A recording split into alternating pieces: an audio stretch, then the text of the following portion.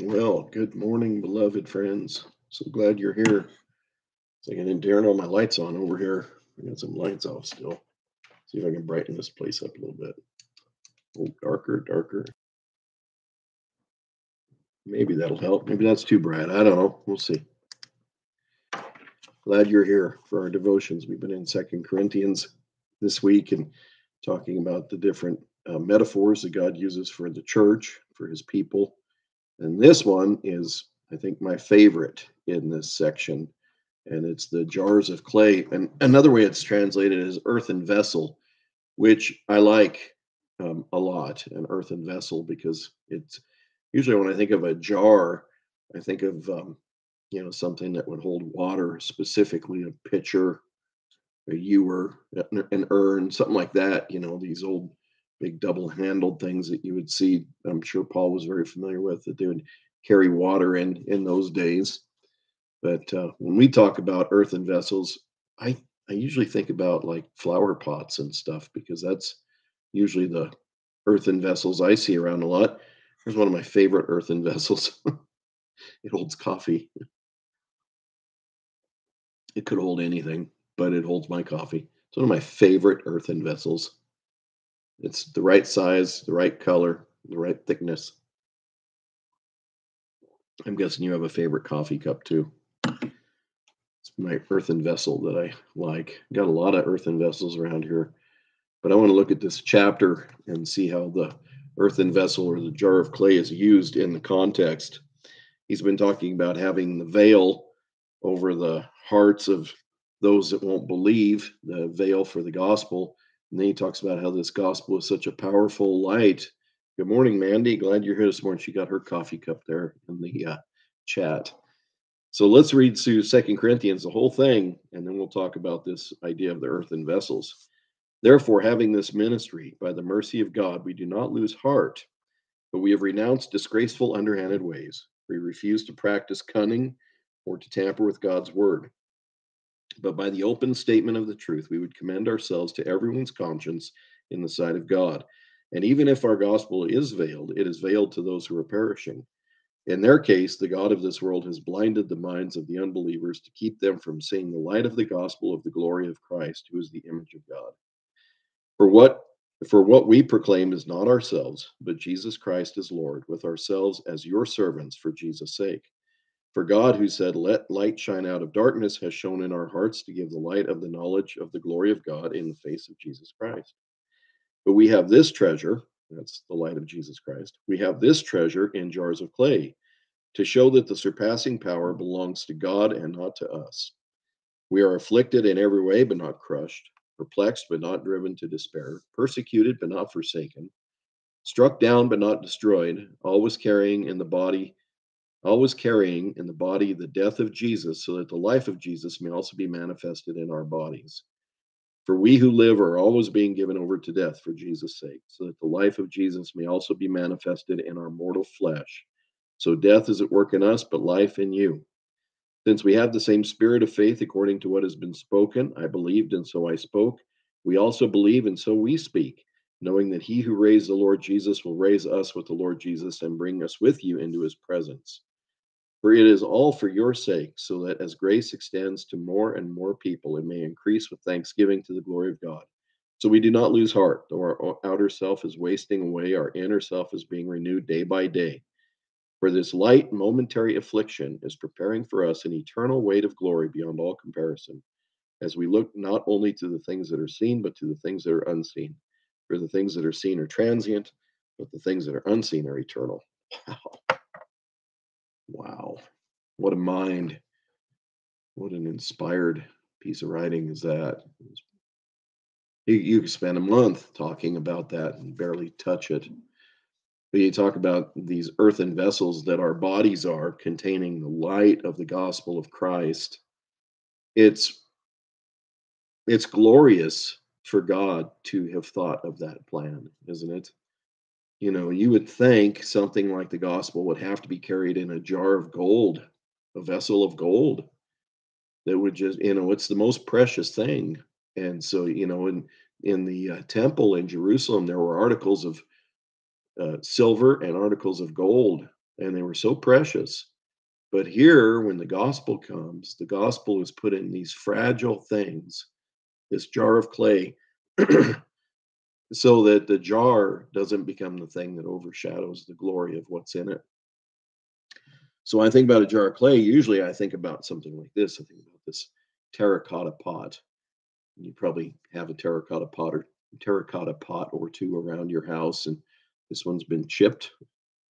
That's a good illustration for the Christian, right? Some people say we're a bunch of crackpots, and here's the cracked pot, the chipped pot, and this is the life of Paul. You might think he goes through life and he says we're beaten, but we're not destroyed, knocked down, but not knocked out. And it's a this one is holding dirt, so I don't dare turn it upside down. But I think about those jars that Gideon and his soldiers had, and they had the light in them.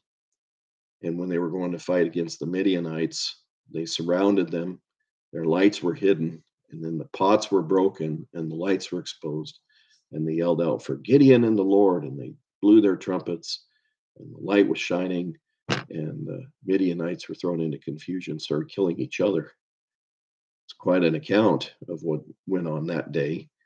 But it's like us. It reminds me of Gideon because we've got this earthen vessel and we've got the light of the gospel in it. And this is a very crude vessel, isn't it? I mean, there's terracotta just means baked earth. There's not much to it and it breaks easy. And I think about if this is like Christians, you handle these things with care when you put them next to each other. Knocking them next to each other can break them. And if two Christians bash into each other with their pride and their ideals, we can break each other. That's not the only earthen vessel. I've got a couple others here that are important to me. This one was made by my daughter in college, and it's beautiful. And I love the glazing in it.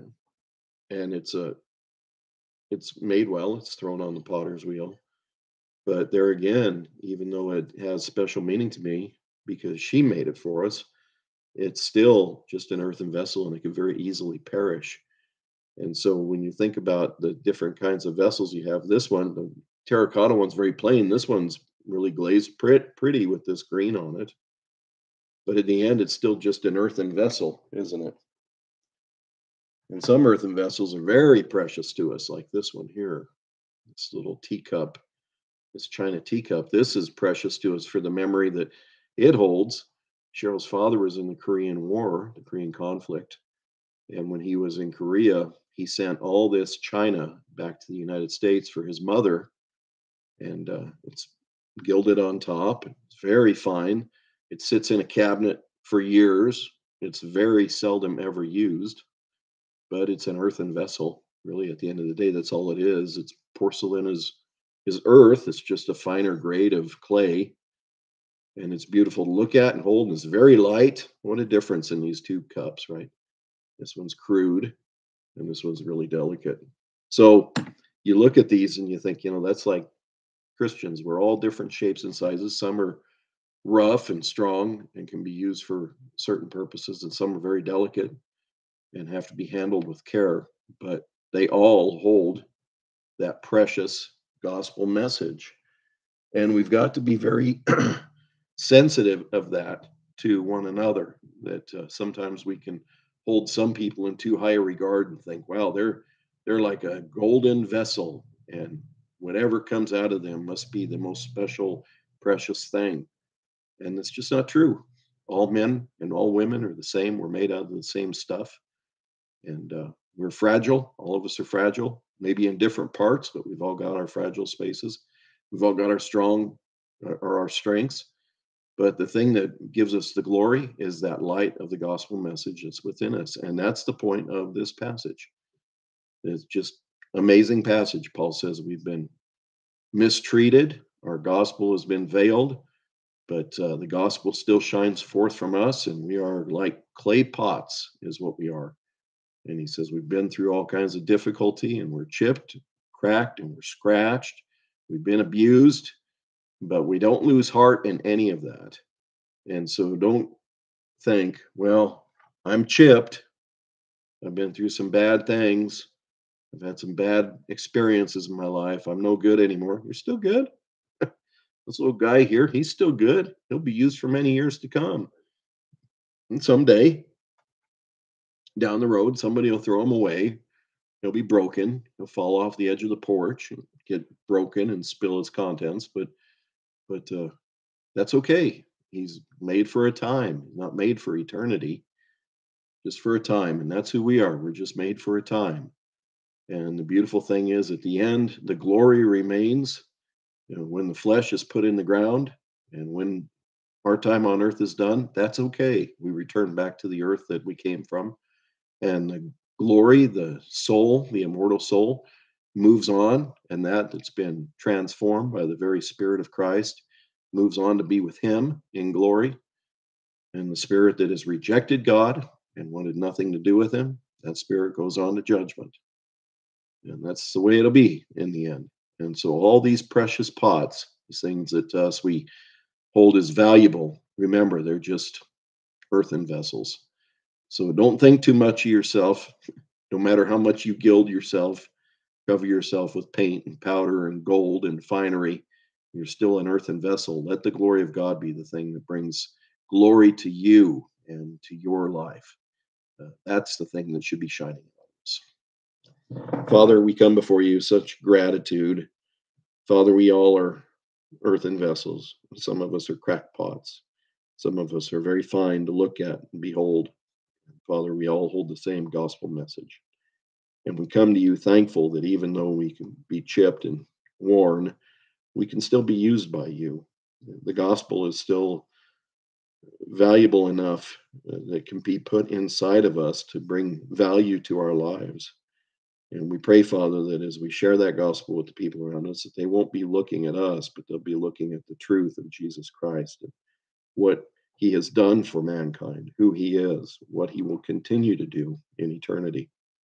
And so it's my prayer, Father, that today, as we consider this idea of earthen vessels and who we are, that we will have the humility that we need, but also we will gain strength from it, realizing that it's because of your wisdom that we get to carry the gospel message. And for that, we give you thanks in Jesus' name. Amen. Well, that's all I've got for you. Keep reading this book. It's a beautiful book and sometimes overlooked, but keep reading Second Corinthians. Encourage you to spend some time in it. You'll be blessed by what you see every time you turn the page. All right. Well, Lord willing, we'll see you in the Lord's house on the Lord's day. Have a great weekend and enjoy the gospel.